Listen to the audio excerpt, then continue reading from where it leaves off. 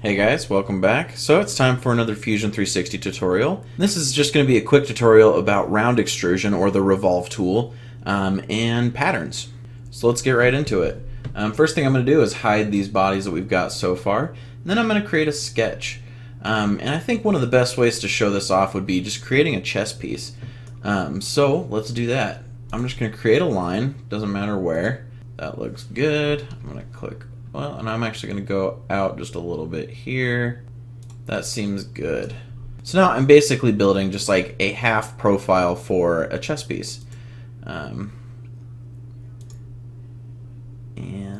we'll see how that goes.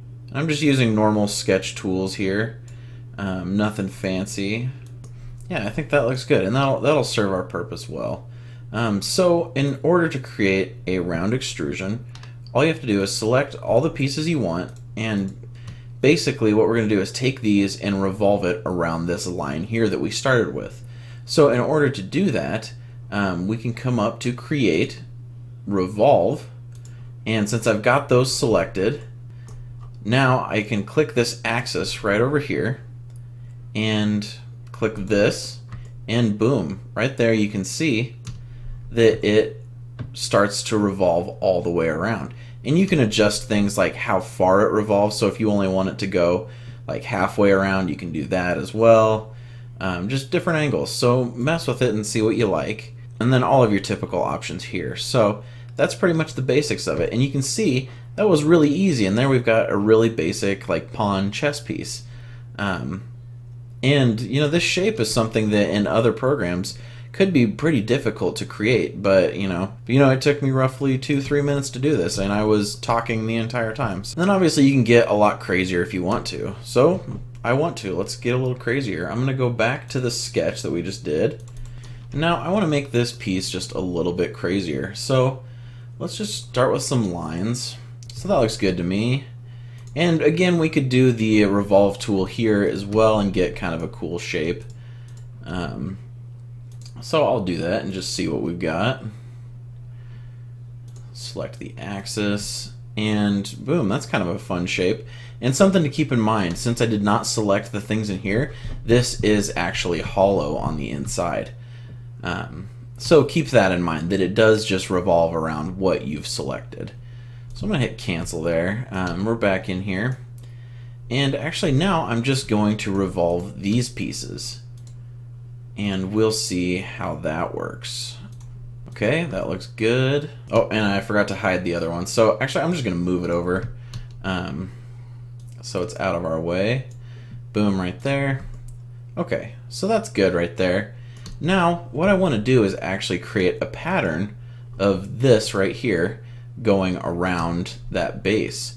Okay, so the first thing I'm going to do is select what I want, done, and then extrude it. So I'm just going to do a normal extrude here and make it 1. I'm going to go ahead and make it a new body and symmetrical, so it's on the other side as well. Now I can come up to Create again and go to Pattern, and I'm going to go Circular Pattern. And then I can just select this object here, and I've got it set on pattern bodies. You can also do pattern faces and just do specific faces, but I find bodies works just fine for what I've got here. And then you have to click axis, and I'm going to use this as an axis, and then it'll give you the option to roll it around that particular axis, which is really cool. So you know, if I only wanted one on each side, I could do that, or I could just keep going up until I have the number that I wanted. And it looks like 8 looks pretty cool, so I'm just going to hit OK. And boom, I'll hide this sketch, and that's a pretty funky chess piece. And the cool thing is that would print just fine. So you can start to see the power of those patterning tools. If you ever need to create an axis, you can come up to Construct, and you can create planes and axes through here. Or you can also do it as a sketch and just put a line there and use that as your axis.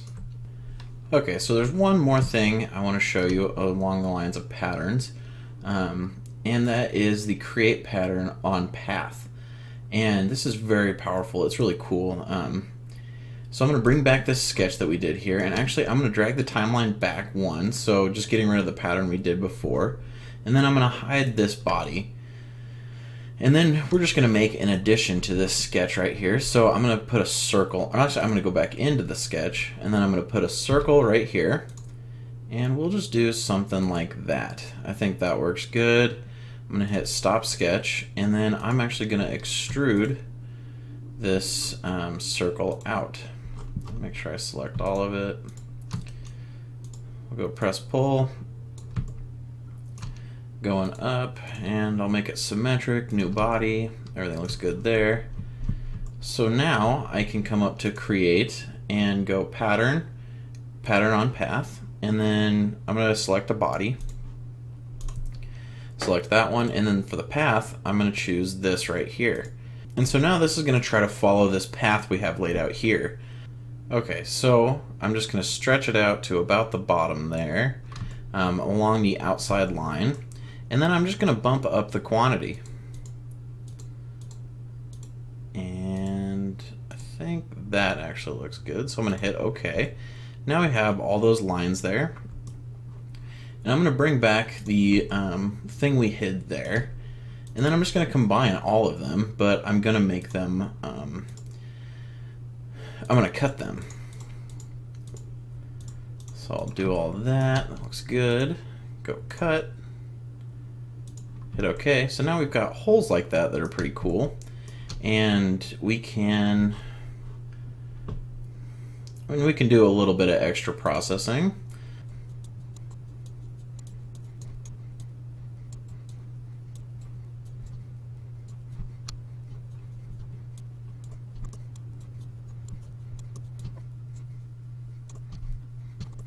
Okay, so I basically just did a fillet to the entire thing, and I think that's a pretty interesting shape. So now let's roll this forward again, and boom, it automatically applies all those shapes to it. And so there we have a really crazy looking chess piece. So I hope this was helpful, you guys. I'll leave this one at that. Hopefully it's not too long. And then in the next video, we're going to talk about rotation in a little more depth, and look at how we can use the smart rotation features. So thanks for joining me, guys. I'll see you next time.